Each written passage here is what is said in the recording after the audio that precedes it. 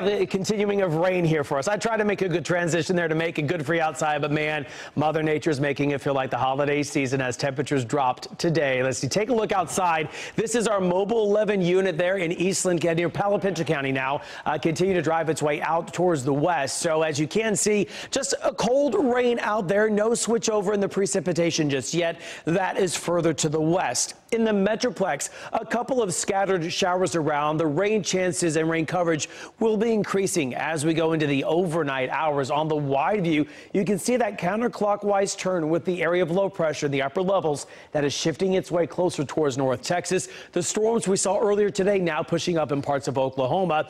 Out to the west, though, near Abilene, that's where we do see some snow showing up on the radar and have had some reports of some snow on I-20 and some accidents there because the temperature's cold enough in that area. We don't have that really cold air here in North Texas. We're still seeing the area of low pressure holding on, but into the evening hours, here's the future sky forecast.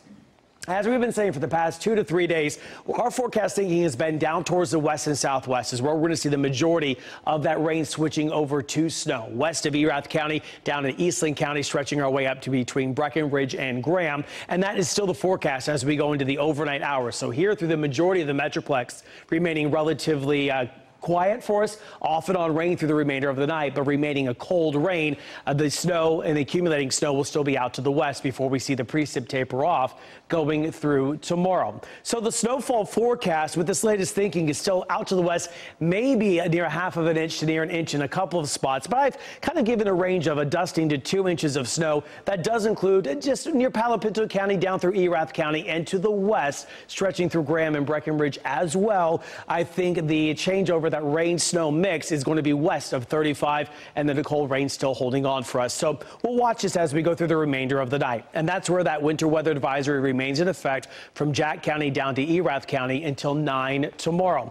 Other story, our temperatures are 12 to 15 degrees colder than this time last night. It is 47 in McKinney to 49 in Dallas, 60 in Athens. So the cold front continues to march its way down to the southeast. Our winds are sustained out of the north at 25 in Bowie to 26 in Gainesville, but we're gusting up to near 40 miles per hour up in Bowie to 28 in Denton. So the wind gusts are going to increase as we go through the remainder of the night, and that wind gust forecast shows by the time you wake up early tomorrow morning, winds possibly gusting up to near 45 miles per hour. So it's going to be a very windy night tonight, and then you think, okay, well, it's going to be colder tomorrow morning.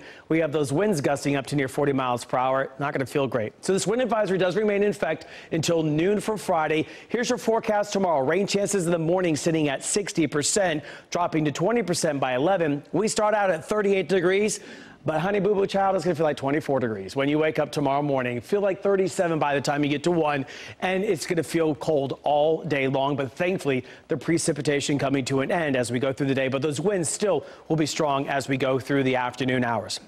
After that, it is going to be a really great weekend. Yes, a cold start to your weekend, but then into the afternoon hours, a lot of sunshine on the way. Upper 50s on Saturday, that's above average. Sunday, that's above average. So it's a very short-lived cold Friday, and then a great weekend in stores to get that last-minute shopping done into next week. Temperatures near 70 on Tuesday.